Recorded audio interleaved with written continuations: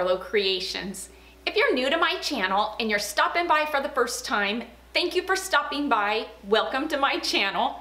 Stick around a while by clicking that red button for more crafting on a budget, more everything on a budget videos to come. And if you click it again when the bell appears, YouTube should notify you every time I'm uploading a new video, depending on the option that you choose in the drop-down menu of the bell. If you're interested in following me on social media, you can find those links, you guessed it, in the description box below. So what do I have going on for you for today? Today I am bringing to you another one of my paper crafting DIYs that I will be using when I gift some of my baked goods this year. That's one of the things that I really love to do the most, is when I am gifting some baked goods, I like to incorporate a handmade paper crafting way of gifting these baked goods. And so today I will be bringing to you a quick and easy, and most of all budget-friendly way to gift and package some of those cookies, or in my case today, fudge. I am making a homemade fudge that I will be gifting to some of my neighbors. Thanksgiving time, I did a pumpkin bread and I did a really neat loaf pan, and so many of you loved it. And so this Christmas, so many of you asked if I would make a DIY cookie box, and that was what I was planning on bringing to you all anyway, only I was using it, like I said, for some fudge that I will be making. And I do want to clarify, I guess, that yes, my idea of homemade is something that I make here at home. Even if it comes out of a box, I am making it here at home. It is not pre-made. And so I did get some comments the last time about my pumpkin bread, because I made the Libby's pumpkin bread, that it wasn't homemade, that it was boxed. And in my opinion, potato, potato, tomato, tomato, it is homemade because I made it with my own hands and it wasn't pre-packaged and pre-made. If you want to make it from scratch, I say go for it, but to me, it's just a lot easier when you have all the ingredients that you need in these amazing boxes that Walmart sells for $4.98. And I know that this is a universal price. This is something that I checked out before I brought you this video, because I really wanted to make sure that this was something that everybody could do for the same budget-friendly price. And so let's not waste any more time. Let me show you this stinking adorable cookie box, or in my case, like I said, a fudge box that I will be making for all of the fudge that I will be gifting this year. And I'll show you the fudge box that you can get at Walmart right now for $4.98. It's a great buy. Like I've said, I really love crafting with paper because it's so inexpensive and budget friendly to buy. Michaels always has really great buys and sales on all of their scrapbooking paper. They've got a lot of paper packs. I got this Recollections Christmas pack, 8.5 by 11. There's 25 sheets in this. It says it was $4.99. I didn't pay $4.99 for it. I paid $2 for this. This is a pack that I actually used to make one of my gift card holders the other day with. Turned out gorgeous. A 25 sheet pack like this for $2, you can make endless amounts of gift card holders and cookie boxes. This is another paper pack that I also picked up by Recollections. Opened it up already, loving the colors of this. I made a gift card holder using this, and I'll be making a fudge box with this as well. To show you, I'll be using this red car with the Christmas tree. This is a 12 by 12 sheet that I got from Hobby Lobby.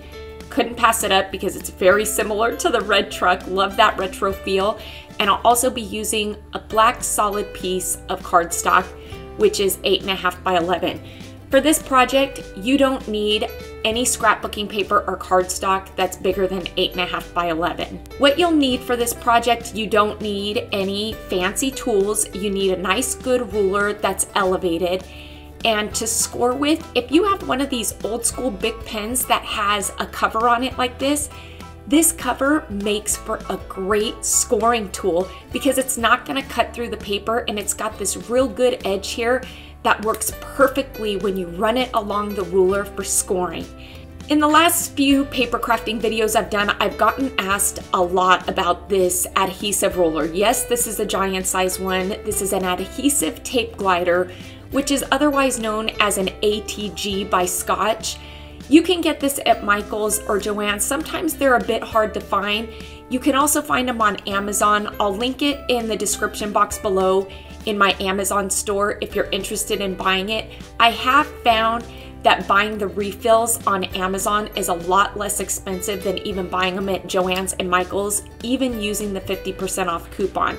A great alternative to the adhesive tape would be a clear gel tacky glue like this one. This one is by Aleene's. This is a 2-ounce bottle that I saw that Dollar Tree just started carrying. Typically, Dollar Tree has the gold bottle of Aleene's glue, which is a white glue, and as it is very good, you want a tacky glue that gets tacky quickly and dries quickly, so this is a great alternative.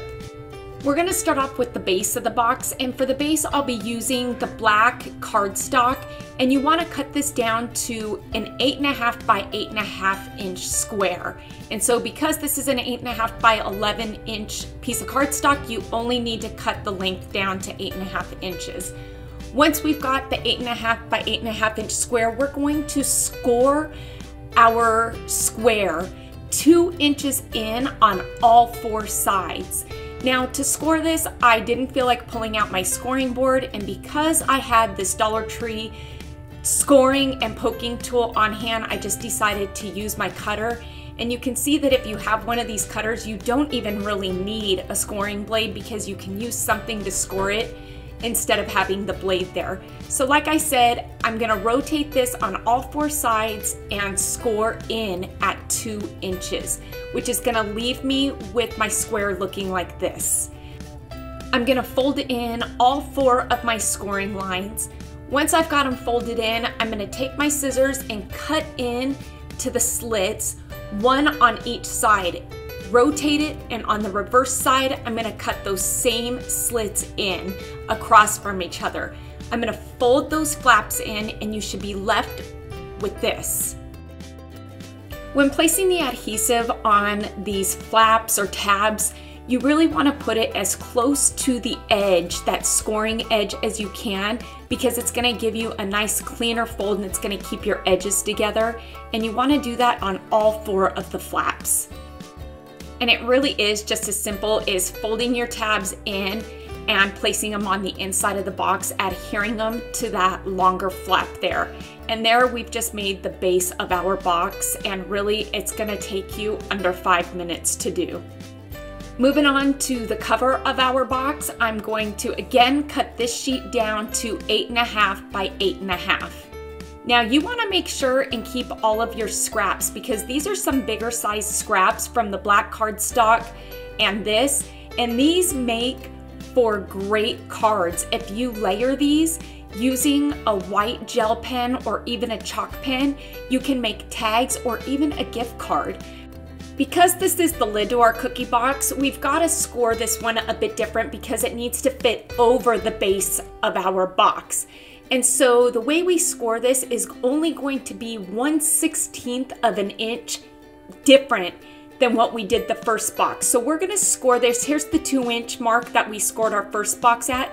We're gonna score it at 15/16, which is the line before the 2. I hope I'm not making that too confusing, but yes, we are going to score at 1 15/16 of an inch on all 4 sides to where the base we did at the 2-inch mark. By scoring it 1/16 of an inch smaller, it's going to widen the box. And so that's what we need to do on all 4 sides.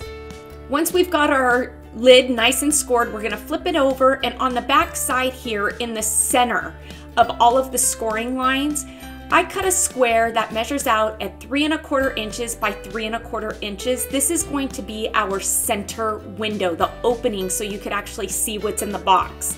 So I'm just gonna eyeball this. I'm gonna place it in the center and I'm gonna trace it. Then using a cutting mat, if you don't have a fancy cutting mat, you really don't need one. I like to use a cutting mat because I like to protect my surfaces. Dollar Tree has this 2-pack of cutting mats that I have invested in that I love, that will work perfectly. Using an X-Acto knife, I'm going to use a ruler as my guide, and I'm going to cut out the center window. To cover up the opening of the box, the window of our box, I'll be using these sheet protectors that you can get at Walmart. These are by Pen & Gear, and I had a 20 count on hand that the kids have had around that they use for reports or whatnot, and so these are perfect to cover up that window so you can see through it.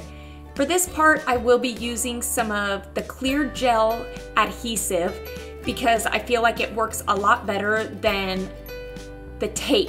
And so I'm just gonna outline the window, and I cut a 4x4 inch piece of the sheet protector, and I'm gonna just place it right down on top of the glue on the back side of the paper.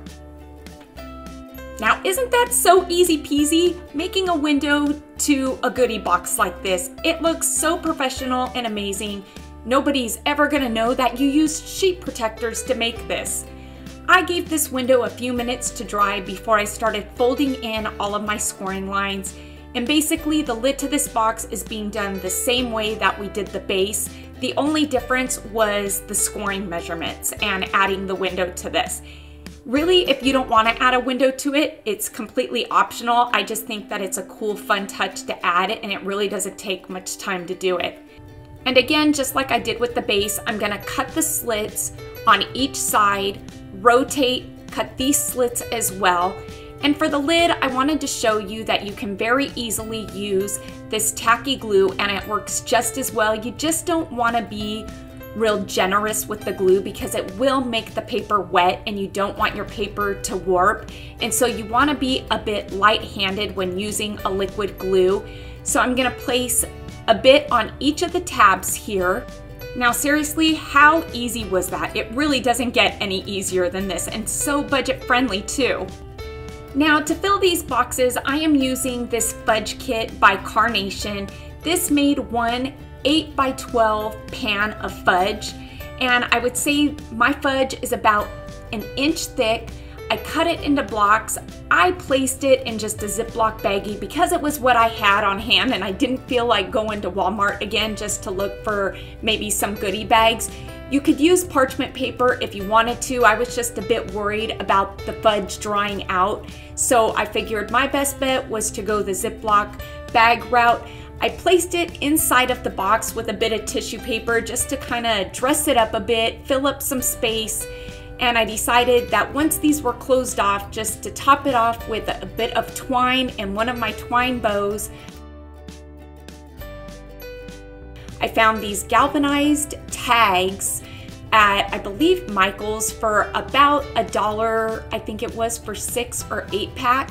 And they have the twine on them, and I thought that this was the perfect finishing touch to add a tag to these. I love DIYs like this because it's one of those DIYs that you can individualize. You can really get creative with, you can make it your own, and you can make it to suit your decor style or any decor style for that matter. I love this. I think that this is one of those handmade, homemade gifts that anybody is gonna love to receive, and I know I've said that before, but these really are one of my favorite gifts to give, are these homemade gifts. They're easy to give to your neighbors, to your co-workers, to the teachers at your child's school or your school. It's just easy to make, and you can do it for such a budget-friendly price. And so in my case, I bought 4 boxes of these boxes of fudge, spent $20 on them, and I already had a ton of cardstock on hand already. Cardstock and scrapbooking paper is so budget friendly. You can get a package, like I said, for $2, and you can buy a decorative scrapbooking paper at Hobby Lobby for $1, which is a great buy. And so you can really get creative with this. You can make it your own, you can put your own touch on it, which is something that I think a lot of people really cherish and love this time of year. I hope you all enjoyed today's paper crafting DIY. Please make sure to give this video a thumbs up. And if you all want to continue seeing more of these budget-friendly, easy paper crafting ideas, let me know in the comments below because I go off of your feedback and I'll bring you more. Let's make sure to get this video to 5,000 likes because each and every one of your thumbs up and those comments that you leave down below, they really do help my channel to grow, and it helps YouTube to notice me just a bit more. Until next time, everybody, I hope you have a fantastic day, happy crafting on a budget, and bye for now, everybody.